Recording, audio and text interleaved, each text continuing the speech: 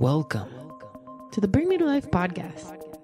It's time to wake up and shine on.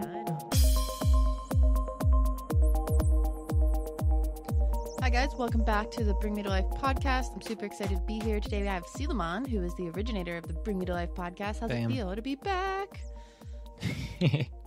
Well, a lot of mixed emotions, but ultimately I am excited, and I feel like our voices need to be heard, and I'm excited to get it out there because especially this summer I've had a really rough time. You know, I've gone through a lot of doubt, a lot of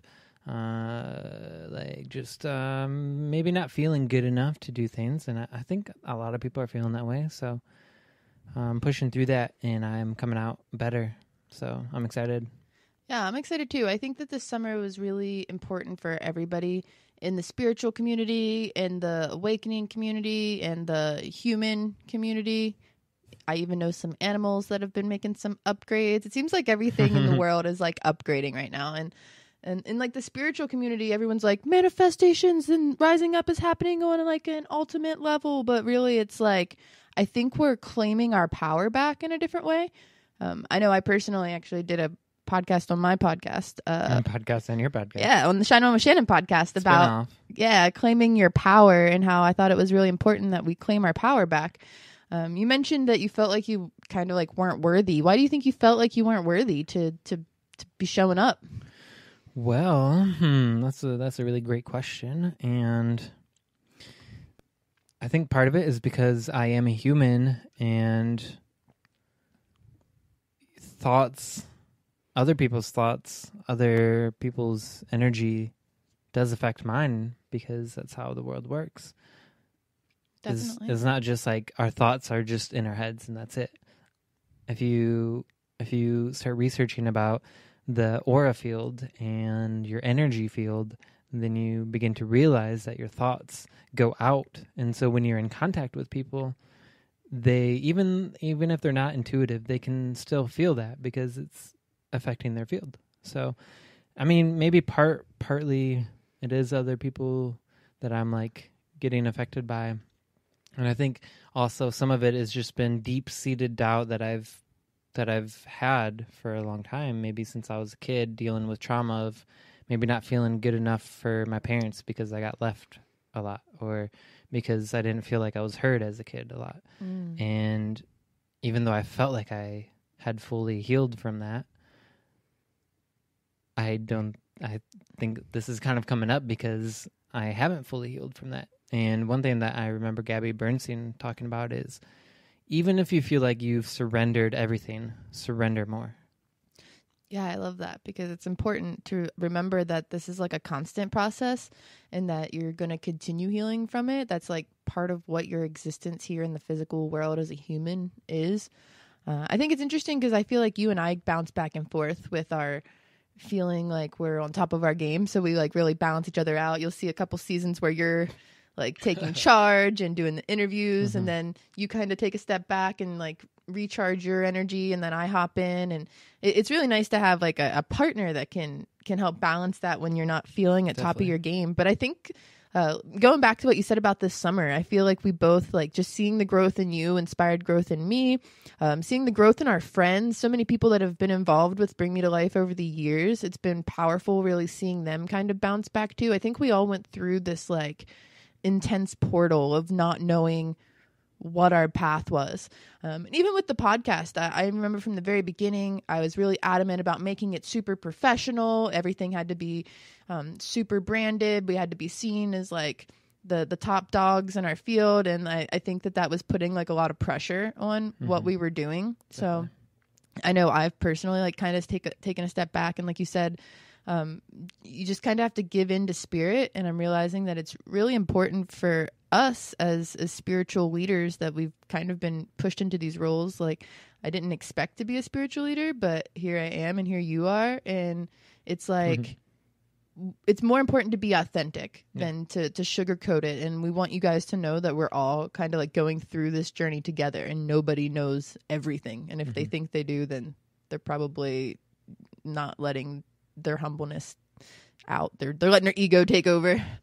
Yeah, I have this business coach basically who Ashley, who I learn a lot of stuff from, and one of her posts recently was about not comparing yourself to others, and I think that's huge because we get inspired by a lot of people, and with our podcast, like we got inspired by other podcasts, and we wanted to be as big as them and like reach that many people and whatnot. But I'm realizing it's more about having your own experience, going at your own pace. I saw a really cute picture of a snail, and it said, "I'm going at my own pace," and that's okay. And I think that's one thing that I want to integrate more is just knowing that we're all on our own paces. We're all going and doing the things that feels right to us, and to stop comparing yourself to others, because it really, I think, affects a lot of the quality, and it just, you become inauthentic when you try to compare yourself to somebody.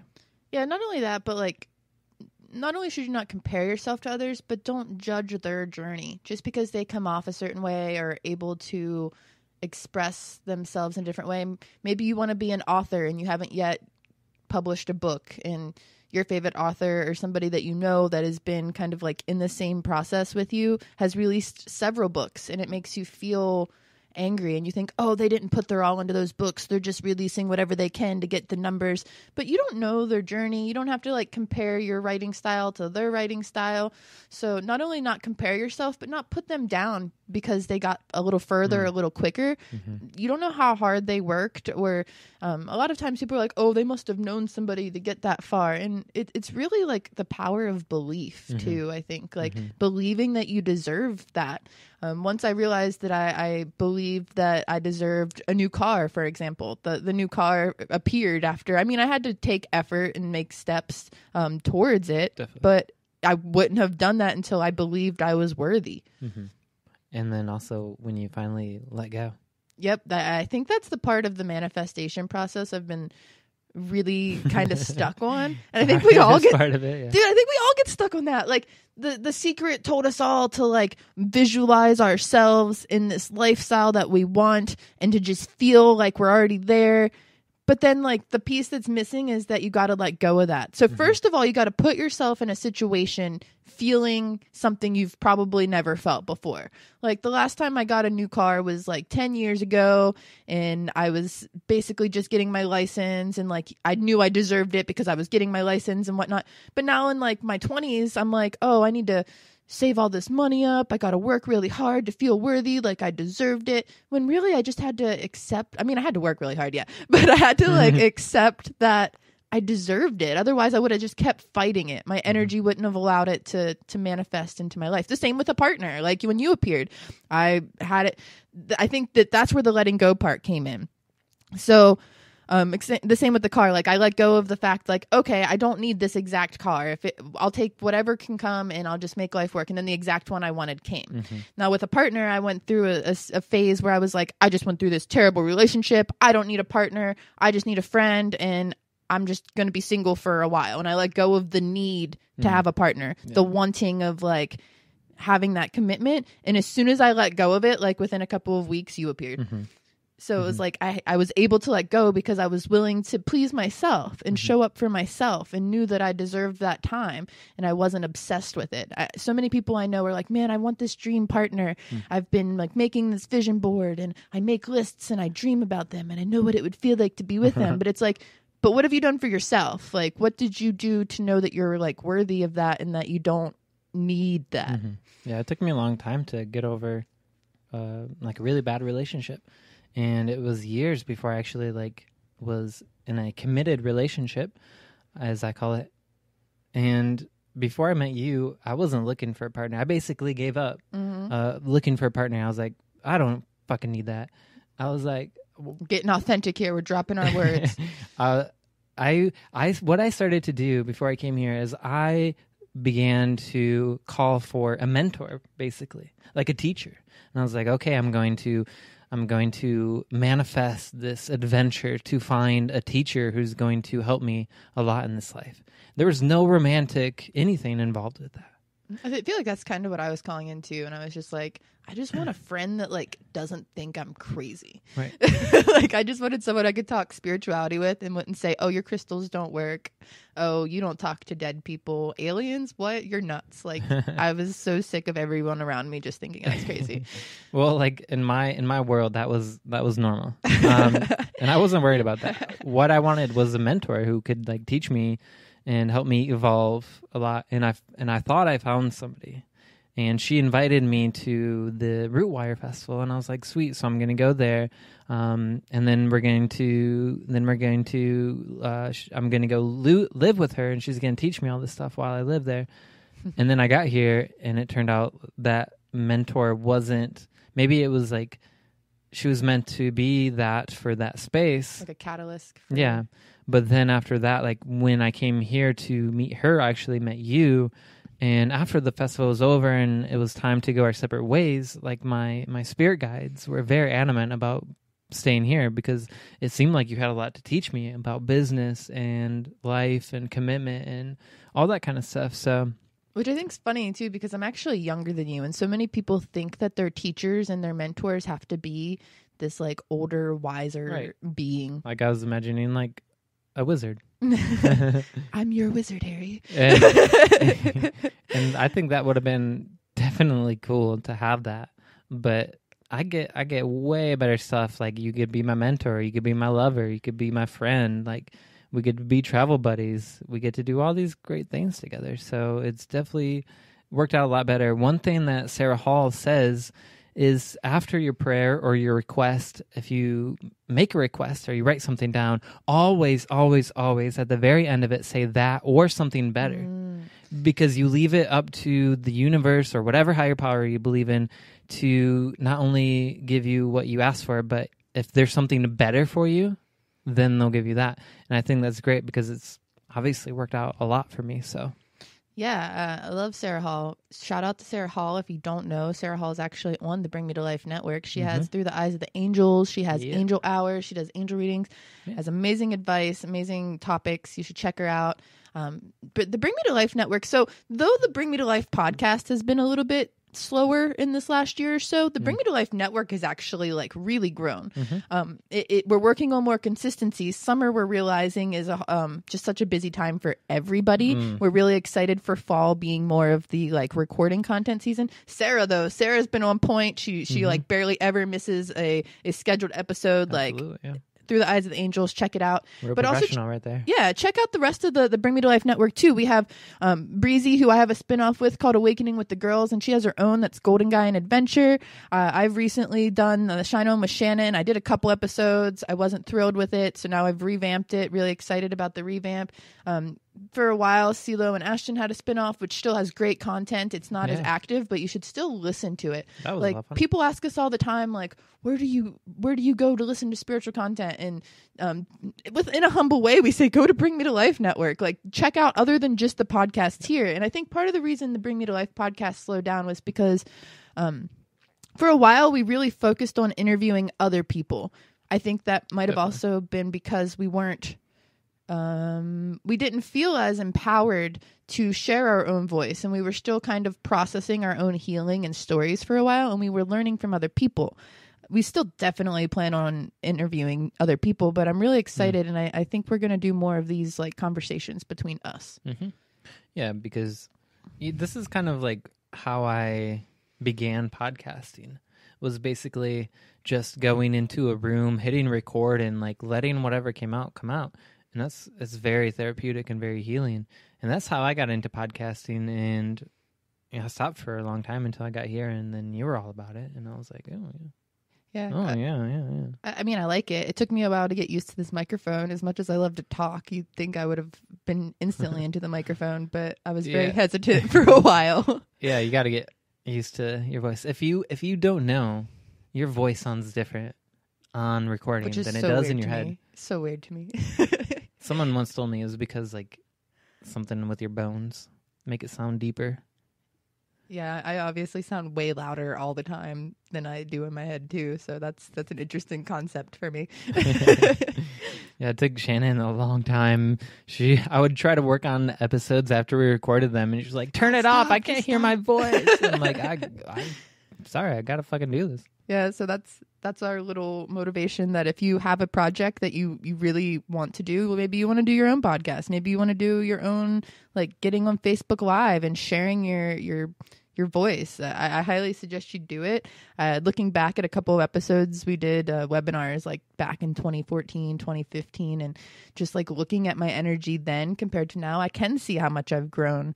And it's been a great process, and it's been healing to just show up here with all of you that are willing to listen to us babble and like just express it, because so many people come back to me and leave me a comment. This is a reminder for you to leave us a comment and like let us know how our words impacted them or made them realize that they weren't alone in this situation. And I think that's really why we like restarted Bring Me to Life the way that we did all those years ago, was to show people that as they're waking up. And for me, what waking up means is like allowing yourself to realize that most of the programming that you've had your entire existence isn't like the only truth, that you can create your own truth and your own spirituality, and it's not wrong. Like my view and your view are not the same, and we still get together and we can talk spirituality for hours, but it's because we hold space for each other to grow and to shift that reality. Like my reality 4 years ago is way different than what my spiritual connection is now. And I'm sure I'll listen to this in 5 years and be like, wow, I've really changed from that too. It's part of that evolution. Definitely. And I think that's part of like what kind of Bring Me to Life is evolving into, is more of a community and just like a space for people to come and express themselves and their spirituality, regardless of if it's, different than anybody else. I think that's great. I think it's important to have an open mind and an open heart, and to allow people to have their own experience, to allow people to have their own spirituality, because it's important, because it gives more to God. And I think, in my perspective, and this is something that I spent lifetimes like trying to teach, is that illusion or separation is an illusion. We're not separate from each other. We're not separate from God or the universe, whatever you want to call it.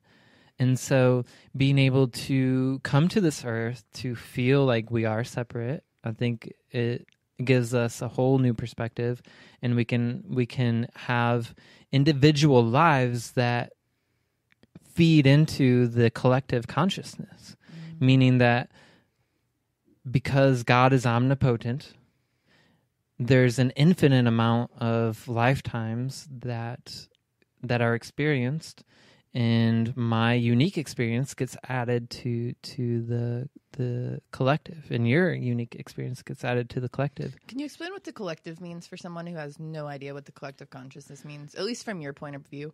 In my point of view, the collective consciousness is just like basically like a stirring pot of all of our lives and experiences.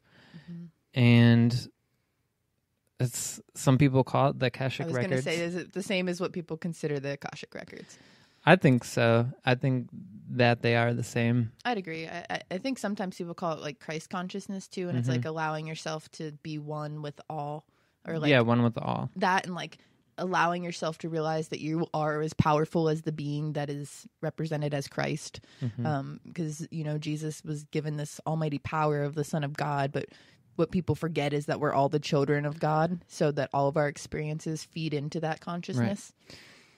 So if you want to have like an image for those who are visual people, you can think of the collective consciousness like a giant brain.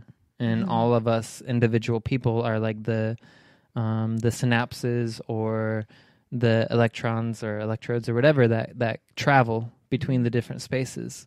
And if you look at it, like our bodies are so similar to the galaxies, to the universe. Dude, I just saw a picture of my eye and it looked like a freaking galaxy. Exactly. Yeah.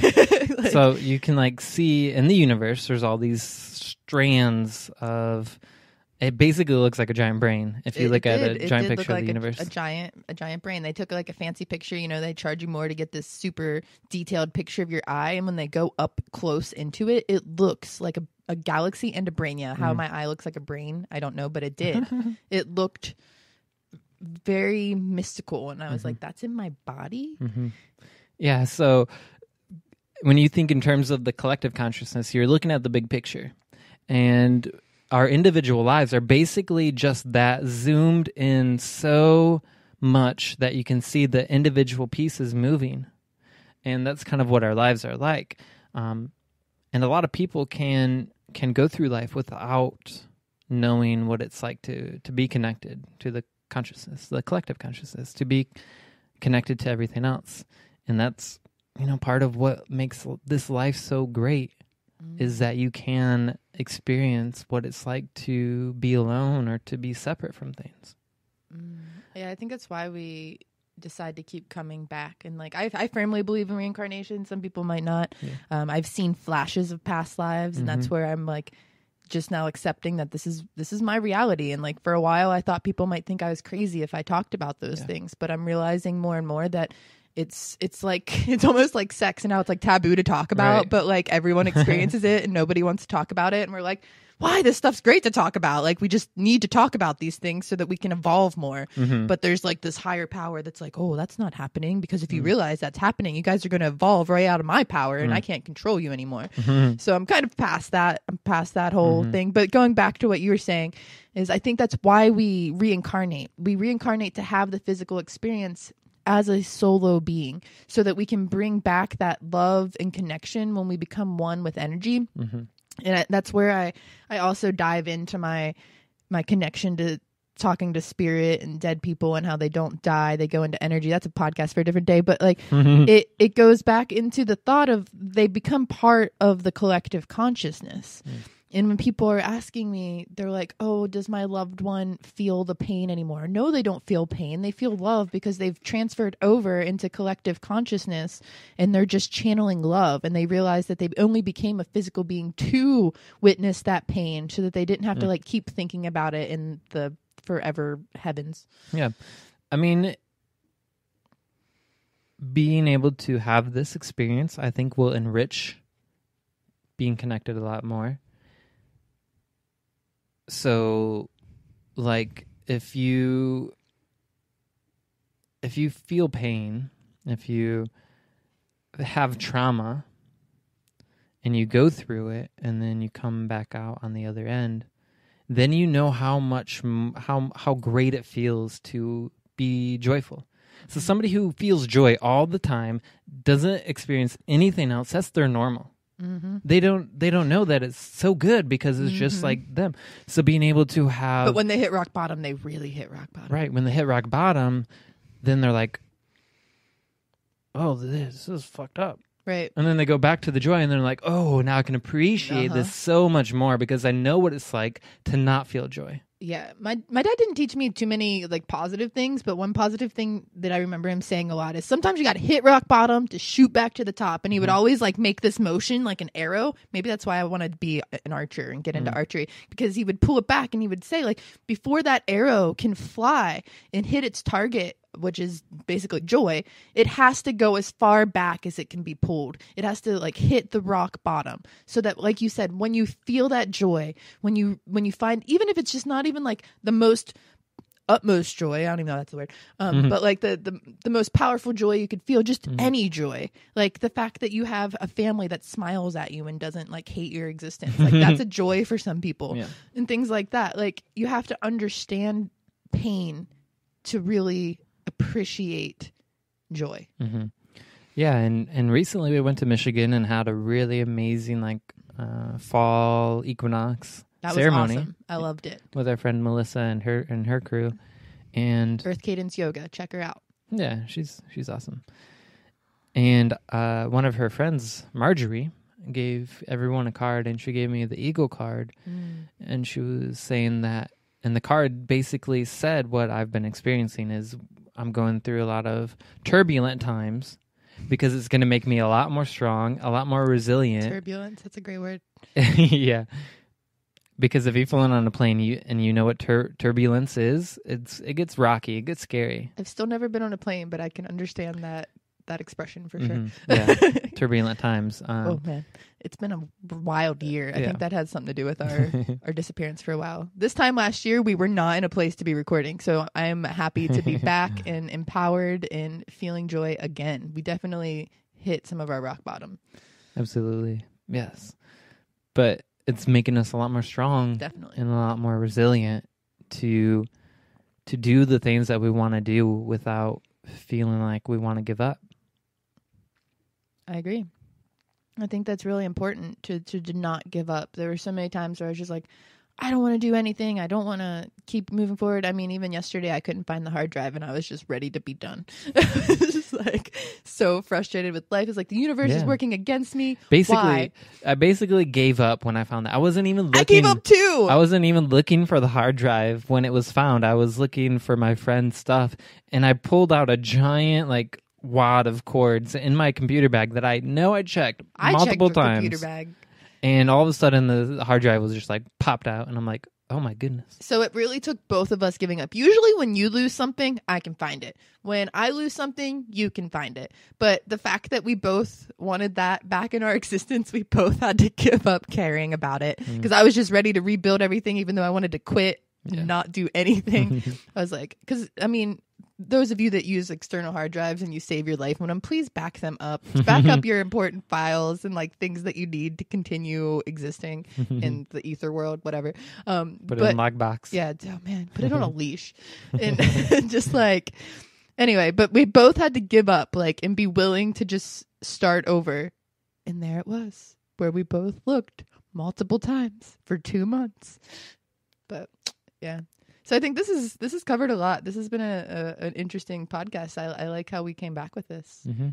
Yeah, and I really hope that we can have more chances to just kind of hang out and talk and, see what comes out. And I hope that everybody who's listening right now just feels all the good vibes that we're sending to them. And hopefully it helps you somehow in your life. Huh? It's just love bullets everywhere. Love bullets. We're going to... I saw a musician that did that, and it was just so funny. Just spewed them all over the audience. Spewing all you with the love bullets right now. All of it. Yeah, I have a couple of topics I'm excited to chat with you on. More chill format, so I'm excited about that. Anybody that's listening and you made it this far, holy shit! Right, I know. Thanks for listening to us babble. We're grateful for you. Leave us a comment. Let us know what you want to hear us talk about. Like, we show up at workshops all the time. People have questions, and like, we don't have enough time to dive into everybody's things in person. So this is your place to like rack our brains and dive into whatever it is you want to hear us babble about. So leave us a comment, give us a subscribe. Let us know what platform you're listening into. I've been recently really cool. Really caring about that. Like, are you listening to me on iTunes? Am I on Spreaker, Stitcher? Some people are like, what the heck is a Stitcher? I recently found Stitcher, actually. Even though we were on it, I never actually really used it. I found a lot of like good content on there. I'm excited about it. Yeah, it's basically the iTunes for Android. Nice. Well, Stitcher's been cool. If you want the instant like access, Spreaker's where to go, because that is our platform. Spreaker is what's up. SPREAKER.com. Yes. So follow us there. You can get that on Apples or iTunes or any of that. Yeah. I mean, Apples or iTunes. You can download it on any Apples. Android. Apples and oranges. Obviously, I'm being ridiculous bananas, today, guys, but whatever you want. I'm feeling better. Any about kind it. of fruit. Yeah. So yeah, let us know where you're listening. Let us know what you want to hear us talk about, and just show us some love, because we just spewed love bullets all over you. Yeah, and if nobody gives us any ideas, we got a lot of great ideas. We're just gonna babble, and we welcome you into our world. There's a lot of great stuff I love to talk about. Yeah. Hopefully we'll get more bold and adventurous. I think that's what's happening. I think we're just like, we're ready to be bold in our own way. Like, look out for these bold people here. All right. I think we've done enough. I'm going to tell everybody that I hope they stay awake and shine on always. And we'll see you guys next time. See you later. Bye.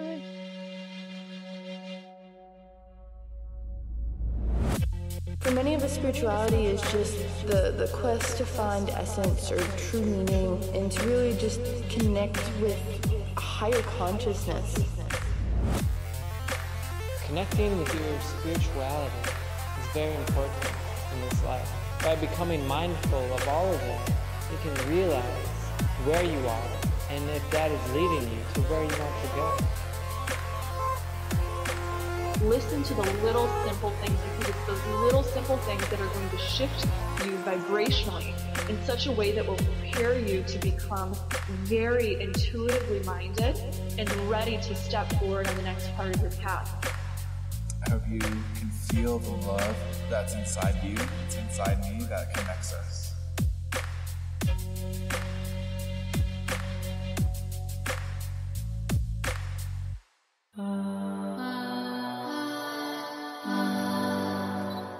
Thanks for shining on with us.